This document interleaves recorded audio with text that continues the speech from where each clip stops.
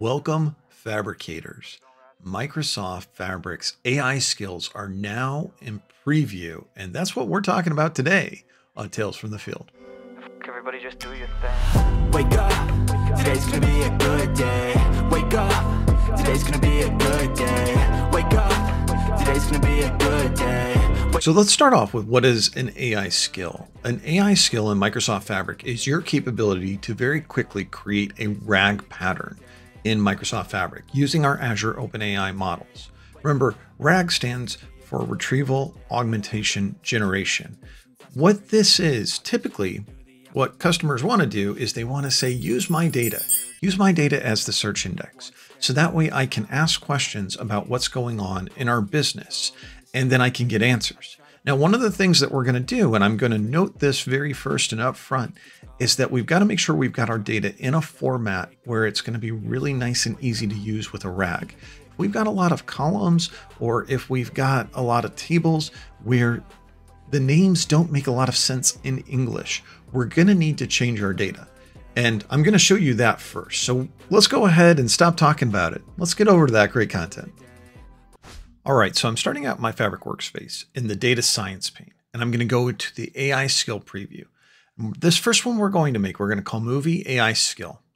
Now I'm going to come in and I'm going to select my data. I'm going to go to my movies data warehouse in Microsoft Fabric. I'm going to confirm the selection. The schemas will load. And what I can do, I can pick this, I can say get started, but I'm going to go through and I'm going to pick some tables first this time around. Next time we're going to do it second. We'll do the reverse order. I'm going to grab some sentiment, some scored tables that I have for movie sentiment. I'm grabbing mainly Marvel movies at this point in time, but I've got a lot of other sentiment tables also in here. Thor Ragnarok. Let's see what else I have. Deadpool 2. We're all counting Deadpool as MCU now, right? Everybody's in on that. Captain Marvel, Guardians of the Galaxy 2. Keep in mind, this is an older movie set. I can't scrape data and score it the same way that I used to be able to. Now, the first question I'm going to ask is what table with the text scored in the name has the highest count? Because I want to understand what the volume of scored data is. Amazingly, Infinity War. It actually puts together this query for me, and you can see it gives me the result. That gives me a lot of hope. I might not have to change my data, but I don't think I've got it in the right format. So what table with text scored in the name has the highest count, but I also want it to ask, what is the count? I'd like to see what that count is as well displayed for the table. And I can't get to that. It's not creating a query in the way that I need. Honestly, I need to create a new query to be able to deal with that. My data isn't in the right format. Let's try something else. What are the total number of rows for each table that has the text scored in the name? Also can't get that. All right, let's switch over. Domestic movies. We have our domestic box office table. Which domestic movie has the highest gross?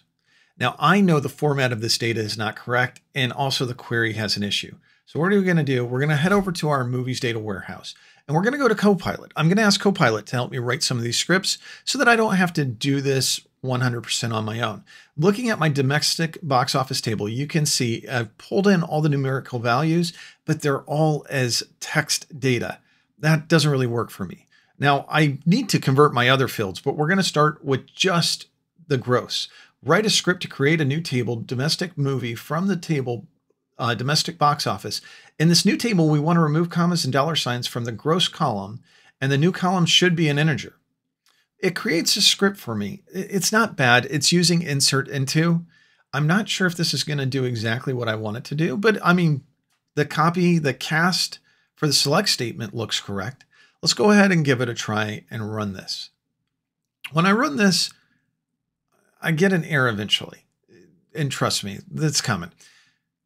I would have done this as a CTAS operation with the cast and convert in there. So I'm just going to ask Copilot to do that for me. Do this as a CTAS statement. We get it as a CTAS statement. We run it. Now I can go and I can refresh my data warehouse, and I can see that my domestic movies table will be created. Most importantly, I can see there's my gross column. It's now an integer value, which means I should be able to ask questions. But I need to do one other thing. I want to make it easier for me to get my semantic, my counts on the scored data, the sentiment data. So you can see I create a new table, a C tabs, where I'm inserting the movie title and I'm inserting the data from the scored movies. So we're going to start from scratch. I'm going to go create a new AI skill. I'm going to call it movies. I could have edited my previous one, but I want to do this just from the start so we can see that I don't have all these errors built up. So I go in here, I say get started. Remember, I told you I was going to do it reverse order this time. I can still come in here. I can go under DBO and I can select the tables that I want to get. Let's close Infinity War and let's go down and let's find our new tables. I can see there's domestic movies and there's movie sentiment right next to it. I'm going to go ahead and push this back over. So we've got a little more screen real estate. Now let's ask our questions. Now that we've got our data in the right format and it's a little friendlier for us to be able to query, let's see, what is the movie that has the highest sentiment count? Some fabric magic right there, Infinity Wars. Now that's the answer we got last time, but it's a good query and the query is correct. So let's expand this. What are the top 10 movies by sentiment count? You know what? Let's make it hard. Positive sentiment count. Boom, a little more fabric magic. You can see I've got my top 10 movies there. 1.367 for Infinity War, 1.34 million for Black Panther. Everything falls under. Now let's switch over to domestic. Which movie has the highest domestic total? Avengers Endgame. The fabric magic just keeps coming and coming. So let's try one more. What are the top 10 movies by domestic gross? Boom, there we go. Once again, I've got my top 10 movies by domestic gross. I can go ahead and publish this. We could edit this. We could add custom queries, but this was hitting all the things that I wanted to. Remember, this is that RAG pattern, retrieval augmentation generation on my movie data. Now, after I publish it, it's going to create an endpoint for me. Where do we use this endpoint? Well, we can use this endpoint to be able to call it from an application or from a notebook. So I'm going to come over into a notebook that I have. I don't even have this attached to a lakehouse. This is some simple code from the sample. By the way, that's in the description of the video. I've got the link to this, and we'll probably make a video on this as well. I'm just going to replace the URL, and I'm going to update the question. Instead of what is an example product, let's go ahead and let's expand on this even more. What are the top 20 this time? Let's do 20. Top 20 movies that have the highest gross. I didn't specify a table. This is just plain English. How does this work out for us? Well, right now you can see my Spark is starting up, my Spark session. And then what it's going to do is it's going to go out and it's going to use that AI skill to be able to retrieve that data against my data warehouse. I'm in a notebook, not even attached to a notebook. I didn't need to use a 3-point naming convention. And there's that fabric magic. I've got my top 20 movies and I've got the data associated with them, the gross associated with each of these movies. This is wonderful. I can imagine all types of ways that we can use this. And we didn't even dive into the capability to correct queries or to even be able to add additional skill items and answer questions that we know users are going to want to end up using. Once again, I am just floored. What an easy way to create a RAG pattern using Microsoft Fabric data that we already have in Fabric.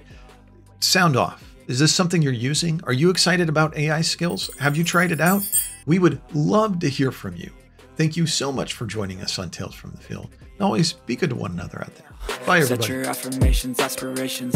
I got shit to do, the aftermath of preparation. Good food, good mood, blood and